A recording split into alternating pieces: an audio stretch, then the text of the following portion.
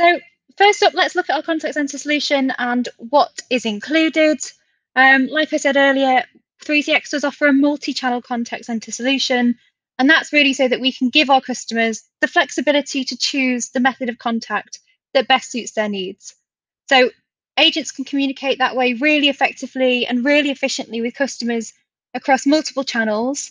And the great thing is that they still only have that one user-friendly interface. So pretty much everything is done from the 3CX web client. Now we did used to, or we actually still do have a number of our contact center features available on the Windows client as well. But my advice to you would be that for new installs going forward, we are going to build more of the enterprise features into the web client. So do try and push them in that direction if you can. So the core components of our contact solution then, or indeed any of our competitors as well, are the wallboard, call queues, and call flows, which kind of sit quite nicely together. Agent training, of course, we need to be mindful of how we bring new agents up to speed. And then our live chat feature, which can be embedded into websites or social media to enable customers to contact you kind of on their own terms. And what I'm going to do now is look at each in a little bit more detail, starting with our wallboard. So what our wallboard basically does is enables call center supervisors to track their team's performance against any KPIs that might be set and monitor SLAs. So it gets current call stats based on what's happening in real time on the switchboard. So that will update pretty much minute by minute. And when you look at our wallboard, if you're a member of one queue, you will only see the statistics for that queue. The crucial thing is if you're a member of multiple queues, all those statistics are going to be added together by default. So you will see them as a combination if you're a manager that manages multiple teams. And you'll see in the picture on the left-hand side of the screen, the statistics include the following. So we have the average talk time, which is the total average talking time for all serviced calls.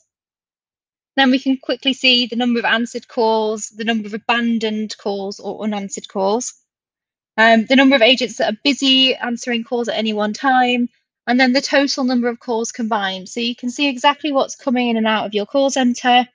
And as well in that top right-hand corner of your wallboard, your queue managers can leave a nice motivational message to their teams. So you can change the name if you want. So if you want to write 3CX sales team, whatever it might be, and a little quip. So perhaps a lot of contact centers, they run competitions throughout the day based on number of calls taken, number of outbounds made, and so on. So it's a really nice way to kind of engage staff. And in a future service pack that we release, we will be introducing a leaderboard. Now it's been talked about for a little while now, but it is being worked on. And that will then enable you to rank agents alongside each other and just kind of enhance that sense of competition between the team. Now, if you are a queue manager and you have you are monitoring your team on the wallboard, one thing that I would say is a really useful feature that sometimes gets missed as well is if you go to our wallboard, by default it just shows within your web client, but there is a button in the top right hand corner that you can actually pop it out as well and just have it sitting there in the corner of your screen. So that's a really good, just quick kind of tidbit to give your clients, because what they can then do is focus on another task or a bigger piece of work, but also constantly be monitoring their agents on the phone to make sure that everything is happening or kind of according to plan and everything is staying on track. And then behind that wallboard, and really the crux of any contact center, is having an organized and efficient queuing system. So I'm going to explain how queuing works with 3CX now. So if you are slightly newer in the room, and I know when I did my poll at the start, actually we are heavy on people that have been with us under a year today. So a call queue basically places incoming calls in a line to be answered. So while your extension users are busy or your agents are busy with other calls, those callers get placed in a queue, and that's when, if you've called a contact center, you are typically sat listening to the music on hold. So with 3CX, we do obviously have 3CX music on hold by default, so you can opt to use that. or you can customize it and use virtually any track you want. I've seen some really nice integrations actually where people have connected to things like Spotify and had little mixtapes going. That's a really nice feature if you've got the capabilities in house to do it. And the core kind of difference between a call queue and a ring group, which is worth mentioning as well, is that when you're in a queue, obviously you do sit and wait to have your phone call answered. Whereas if you put your agents in a ring group, our system will then basically poll them once. And then after they've been polled once or they've been called once, if there's no answer, that call is going to get transferred to the destination that you set if it's not answered. So effectively, what will probably happen is that call will be made and it will go to voicemail afterwards, which isn't brilliant if you want to be obviously servicing as many calls as possible, making as many sales as possible, and boosting your revenue. So call queues are essential if you are dealing with contact centers. And with 3CX, agents do have the ability to log themselves in and out of call queues by default, so that's worth mentioning. So a lot of you will be familiar with our web client. In the top right hand corner, there's just a little queue symbol, and it will glow blue if you are logged into your call queue. But by default, you can click on that, and it goes grey, and that means that you're out of your call queues. Now, if you don't want this to happen, what you can do is set the login, log out to be automated according to their shifts and break times, which is really useful. One, just to engage your agents, keep them on track and keep them on schedule, but two, so that you know exactly how many people you've got staffing their phones at any one time. And then once they are logged into that queue, calls are distributed to the agents as they become available based on the polling strategy that you select. So we do have 13 different polling strategies in 3CX, so I haven't summarized them all, but we are indexed really effectively on Google. So if you do just Google 3CX polling strategies, you'll get the full list with all the descriptions. But some key and kind of common ones that I wanted to just pull out and explain are prioritized hunts. So prioritized hunt will basically always poll the first available agent in the list, and then it will work its way down the list of agents until someone answers the call. Quite straightforward. You can then hunt by threes, which effectively does the same thing, but it will poll the first 3 agents in the list all at once. Then you can move on to a round robin, which is particularly effective if you want to distribute your calls evenly amongst your staff members. So a round robin will basically remember which agent answered the call last. And then on the next call, it will begin polling from the next agent in the list. So that's obviously really good because it prevents any one of your agents from being kind of inundated with calls. And then the final one I wanted to call out was skills-based routing, because this becomes a really nice upsell opportunity if you do introduce skills-based routing to your clients, because it's one of our enterprise features.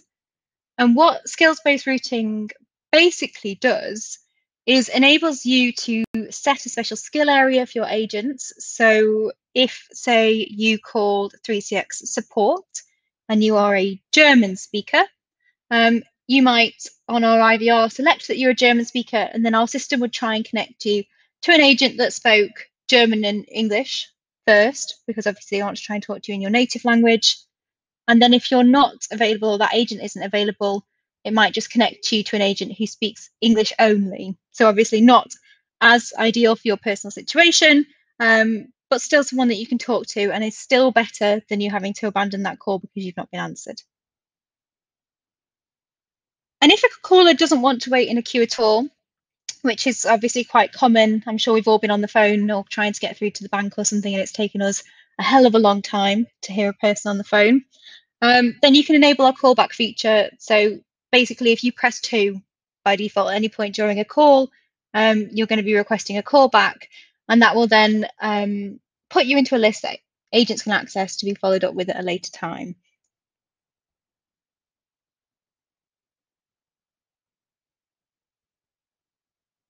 And then alongside call queues, call flows are probably the second most important tool in terms of designing how that contact center system is actually going to flow. And a call flow is basically a map for how your incoming calls are going to be handled.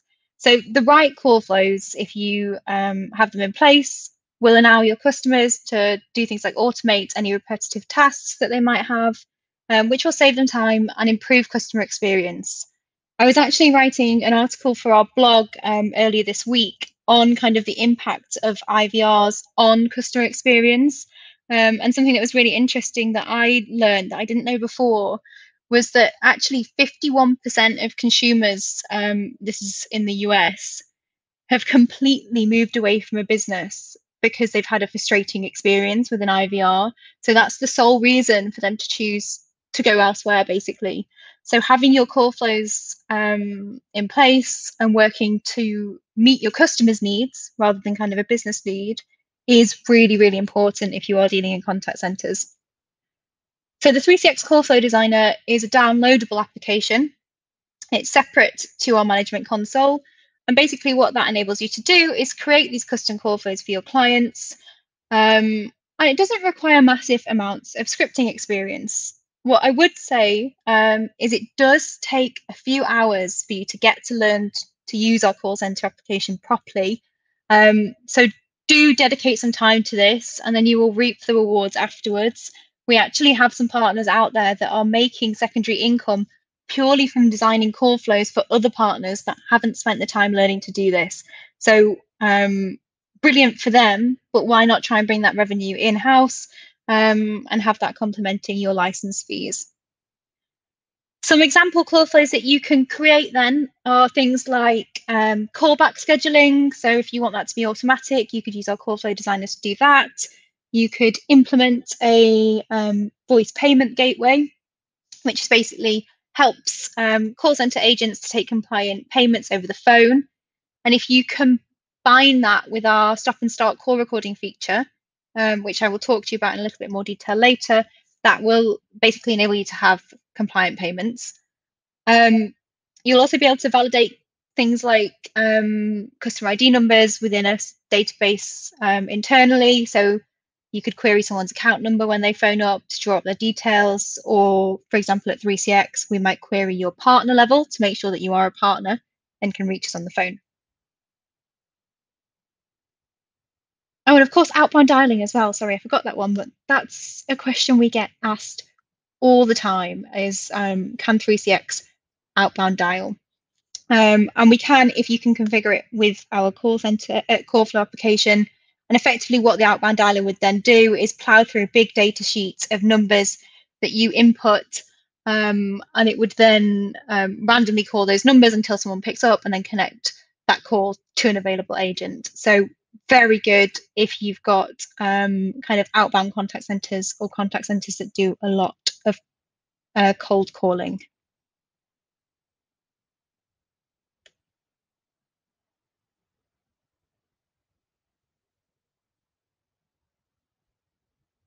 Now, does anybody remember this episode of Friends? People who have come to my webinars before will probably know by now that I tend to use a lot of examples from Friends. But in this episode, Phoebe basically takes a job at a call center. I think she has to sell printer toner. And pretty much the first question that she asks when she gets on the phone to the customer is, what's toner? So not a fantastic experience for the customer or for her in that situation. And if she'd had some of our training features to hand, that whole situation would have been avoided. So we know that it's really important for call centres to have their agents perfectly versed by the time they actually get on the phones. And that's why we've got built-in listening, whisper, and barge features available in our Pro and Enterprise licenses. And what each of those does, I will just run through now. So listen in basically allows supervisors to listen to agents' calls without detection, or vice versa. So your new agent could listen to the supervisor's calls and get really good examples of best practice, see things like objection handling in real life so that they can then take that as feed it into their own role. Whisper can also be used by supervisors to give prompts to new agents. So similar to listening in, they'll be able to hear the call, but they'll also be able to speak to the recipient that has the extension number without the other caller being able to hear. And then we have barging, which can be used if you hear a conversation going totally downhill and you feel like you need to interrupt and kind of set the record straight. So that basically lets you take over a call. And customers as well, this is a training feature that sometimes gets overlooked, but they might want to take advantage of our stop and start call recording, which is another enterprise feature. So that's another kind of upsell conversation for you to have. But by default, when a 3CX Pro license gives you call recording, anyone, any agent on that system can turn recording on and off. If you don't want that to happen, which some contact centers won't want to happen because particularly with new agents, they'll want to be monitoring what they're saying, then the enterprise stop and start lets a queue manager actually remove that privilege from an agent whilst they're training, or perhaps if there's just another reason that would need to be taken away. So do think about that and how it could be useful in helping you to upsell. And then the final feature that I wanted to talk to you about, and then I will have a quick scan through the questions because I know that there's quite a lot coming in. But the final feature that I wanted to just kind of introduce you to is the live chat feature. So this was introduced for version 16, basically because we know that nowadays consumers are looking for multiple ways to connect to the brands and services that they use. So what they're actually trying to do quite often is connect in ways that mirror their communications in their private lives. So obviously we're all using things like Facebook Messenger, WhatsApp in our private lives. We know that that's a super easy way to connect with our friends. So why can't we connect with a brand in that same way? So that's where 3CX Live Chat comes in, and it's effectively a WordPress plugin that enables visitors to your customers' websites to chat with their agents in real time. So that has a number of benefits, both for the customer and for your clients. Obviously, it's more convenient, it's faster. For your customer, there is no call charges. And for you, there are no call charges either, because the technology is all based on WebRTC. And even if you choose to elevate that chat to a call, which is one of the really unique things about our chat, that call is conducted over WebRTC. So there are no call costs whatsoever. Our live chat feature is included in every single edition of 3CX free of charge, so we didn't charge for it, like many of our competitors who can charge pretty much. I know in the UK this can be £15 per user per month, which is quite a lot when you think about the fees that you're paying on for your existing phone system anyway. So big selling point for 3CX, and is something that we should be talking about. And like I said, what's really unique about our live chat is that you can start chatting and then choose to elevate to a call with the same agent if things get a little bit complicated. So that really helps you clarify details or explain maybe a complicated support issue. And it gives the customer a really seamless journey because they're not having to go back into a call queue when they want to call and then speak to an agent who doesn't have their details. They're speaking to someone who's already gone through that initial conversation with them, and it makes it really fast to pick up and resolve any issues. So now I am going to pause to just have a quick scan through the questions just to see what's going on. I know there are a few questions coming in with sound, so all I'm going to say is that there will be a recording. I'm recording it now. We will pop it on YouTube, and everybody will get an email that comes out just with that link so that you can go back through and work in your own time. There's a question about also updating the wallboard. Yes, that is something that has been talked about, both in terms of making it a little bit more visually kind of friendly and also in adding additional options there. But I would say, obviously, the ideas forum is a really good place to start upvoting. So please do find there is an existing post on there and just upvote it if it is important to you.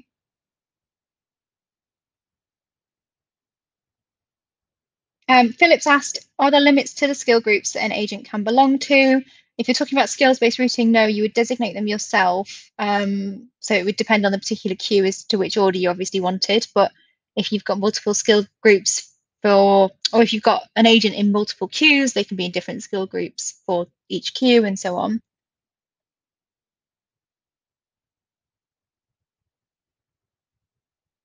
People that are asking for links to blogs, we've had some very kind friends, actors, and otherwise post the links, so that's fantastic. And then I will keep coming back to the questions every now and then, but for now, just to make sure we keep on time, we're going to move on to 3CX integrations. So most of you will know already that 3CX is open standards. So basically that means you can connect virtually any piece of kit that you like to 3CX and it will work, providing you can support that integration yourself.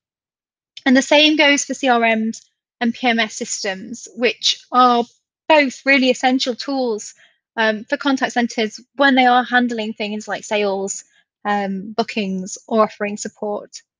So if you connect your CRM, basically what it would do is help your agents have the information about their callers to hand as soon as possible, let you instantly log any transactions and keep that record for you without you having to manually update a separate system, which is obviously very time consuming for agents and quite difficult as well if you're having to constantly navigate between different platforms when you're on the phone. We have 4 different ways of integrating, or 4 different options, which I've listed on the screen. So the first one is obviously to use one of our supported systems, which we would certainly recommend, and connect using a P&P guide or a plug and play guide that we've been able to test in-house with our quality teams. So most of the leading CRMs and PMS systems are listed, but obviously we know it's a market that's actually just rapidly proliferating. So it is very hard to keep on track of all the new CRMs that are popping up, which is why we have our next option, which is to use the 3CX CRM template generator, which we introduced again with version 16. And basically, what that does is lets you connect any RESTful API, so a CRM with a RESTful API, to 3CX. And it's a free tool that's available. You do need a pro license, but for you guys as partners, you should have access. And it requires really just basic knowledge of programming to use. So you don't need to have a really extensive kind of team of developers in-house. You can get on with that if you just read the documentation, have that kind of, I'd say, grounding, and then dedicate a few hours to it. We did also, so the 4th option is create your own. If you have developers in-house, you can obviously build your own integration from scratch, and we have many people out there that are doing this already. One thing that I would say is that the APIs are being worked on, and it's a question that we get asked all the time because we moved to IPv6, and that did impact the earlier API versions that we had available. So you'll notice the documentation is not online right now. Don't panic, it is coming back.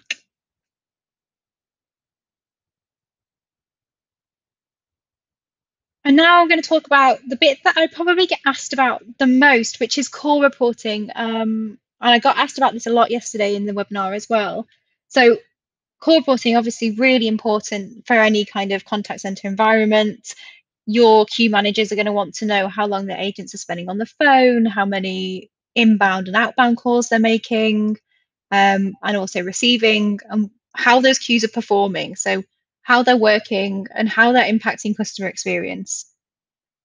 Now, our inbuilt reports try to answer these questions. There are over 30 to choose from, and then with the filtering options, there are many more combinations. But broadly speaking, they can be split into 2 camps. So first, we have quality of service reports, and they're basically any reports that help queue managers check the experience of customers that dial in. So that's things like callback reporting, SLA breaches, and wait time reports. And I will show you as well some examples of how these reports present both as graphs and tables in a minute. And then the second category that we have are performance reports. So they're basically used to monitor the agents whilst they're at work and identify high achievers, or maybe people that are taking it a little bit too easy and you just need to get that flagged. So performance reports include agent activity, extension reports, talk time, and call distribution. So there is plenty of data that you can get there. And basically what those reports will enable your customers to do is to have really clear conversations with their agents about what they're doing well, what they're doing better, and identify targets that will help them just achieve more in their day-to-day job. So, as I said earlier, reports can be extracted as data or many of them also as graphs. So I'm going to show you just a few examples now so you get the feel for how they look. Um, Here on the screen, we've got a user activity graph, which shows answered versus unanswered calls for a single agent in the month of January, I think it is.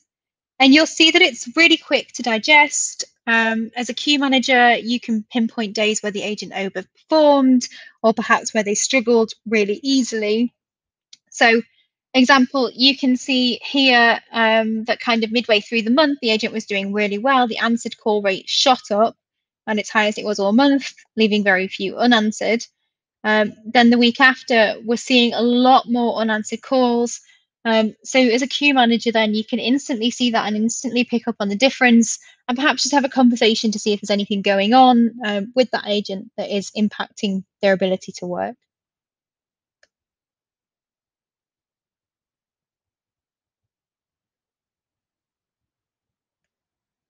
I know there are loads of questions coming in as well.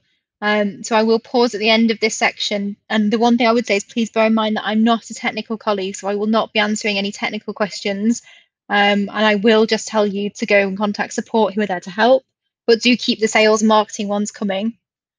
And then the second report that I want to show you, just get ourselves back on track, is an average wait time graph. So you'll see that this one presents as a line graph and it shows you the times callers spend waiting before either an agent answers the call, which is represented in blue at the bottom, or before the recipient hung up, which is obviously what you don't want to be happening, and that's marked in orange.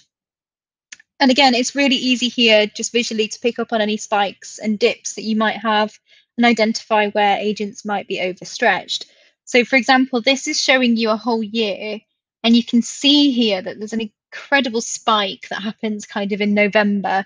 So if you're a call center, perhaps you're thinking this is in the lead up to Christmas, unanswered calls going up, there's a higher call volume. Do you need to get extra staff on the books to help you through those periods? So just a really nice way of helping you to plan.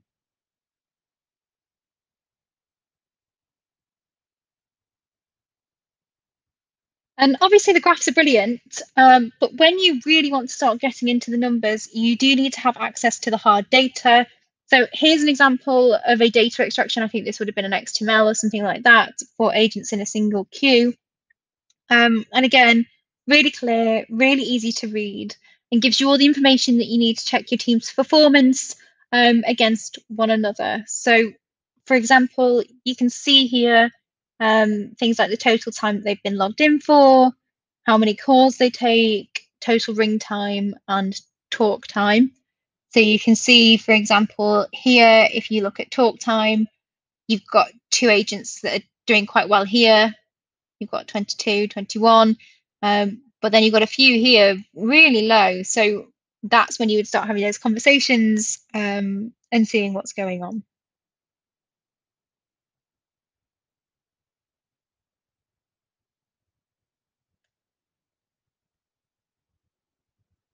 So lots of conversations coming on, sorry, lots of questions coming in about the recording. This will be recorded, so don't panic. And then there's also questions coming in about the call flow designer and where the training is for it. So call flow designer doesn't have a formal training process, so it's not part of our basic, intermediate, and advanced. You would need to read the documentation and just spend a few hours playing with it. I have done this before, and I'm definitely not a technical colleague, but I've been able to produce basic call flows for my kind of dummy PBX that I use on my own with next to no training. So it really is just about dedicating the hours and reaching out to support if you do need help with particular tasks. I think some of our distributors as well, I might add, do run call flow training. So do contact your regional distributor if that is something that you'd be interested in. And then my fourth and final section to touch on is, as I said at the start, obviously a lot of us are working from home right now. So we're going to touch on how we can help our contact centres cope with the change to remote working. So it's on the rise. Obviously, a lot of us are doing it right now. I have been doing my webinars from my balcony, which is lovely, but only if you have the right kit to do so. And I don't know how many of you are actually aware, but a lot of our competitors and kind of big name contact center providers are actually charging agents extra, or kind of companies extra, to give their agents the ability to work remotely. So there's either an additional per user per month fee, or there's an activation fee. Now, with 3CX, it's obviously very different because you can work remotely free of charge from pretty much day one. So in my mind, there's no real reason to pay more. And all they need is that extension number and password to log into the soft phone. So 3CX Web Client, obviously the way to go. Literally just pop it into your browser, put your password in, and away you go. And they've got access to all the communications tools that they have in the office. So they will be managing everything then from that one simple interface, really quick to set up at home. And that brings benefits because obviously they're not having to faff around logging into VPN. There's very low security risks because you are literally logging into the secure web client and that's it. And that will then do everything for you, be it your live chats, your calls, and if you're a queue manager, reporting on your call stats from the wallboards. They can bring their device with them as well. So they don't need to take any tech home from the office if they don't want to. So what we would recommend for kind of call center agents is obviously to use a supported Sennheiser headset with their web client for optimum home working. And I say that purely because Sennheiser is the only headset manufacturer that is supported and fully kind of qualified by 3CX at the moment. But you could also, if you're a queue manager, just get on your 3CX mobile app and have a look. The recent iOS has just come out in its beta form, and we are now video calling from it if you haven't seen. So that's really exciting. So yeah, get them on a Sennheiser headset or a mobile app.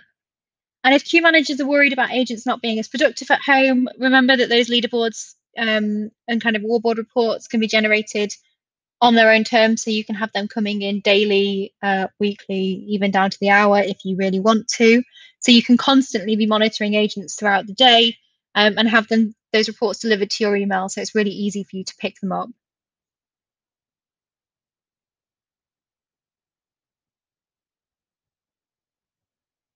Now, if we just quickly talk about licensing, because obviously I've touched on a lot of features here, and when you're talking to your customers, you want to be clear to them about what they need to purchase.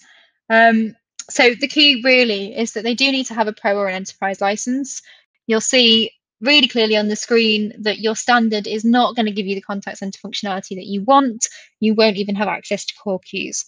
So you might want to give them a standard as a trial, because obviously they're free, just to let them have a look at what the web client looks like, familiarize themselves with the interface. But then to get access to things like live chat, reporting, wallboards, and the like, they are going to need a pro. And then you'll see at the bottom there, your two upsell opportunities that specifically relate to contact centers are your skills-based routing and your stop and start call recording, which are incredibly useful, both of them actually, for contact centers. So don't underestimate them. And on the right, obviously I said earlier, but just to really hammer it home, we're not going to charge them extra to go remote. Everybody needs it right now. We should be doing this for them, so it will be included in the license that they purchase.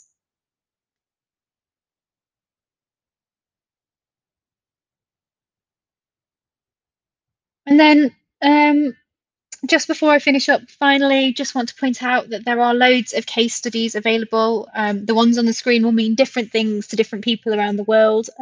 But if you look at our case studies on our website, there are plenty to choose from.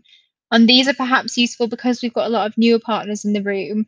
If you don't have the experience just yet and you haven't done one of these installs before, they will give you real life examples of how 3CX contact centers are working for large companies worldwide, really.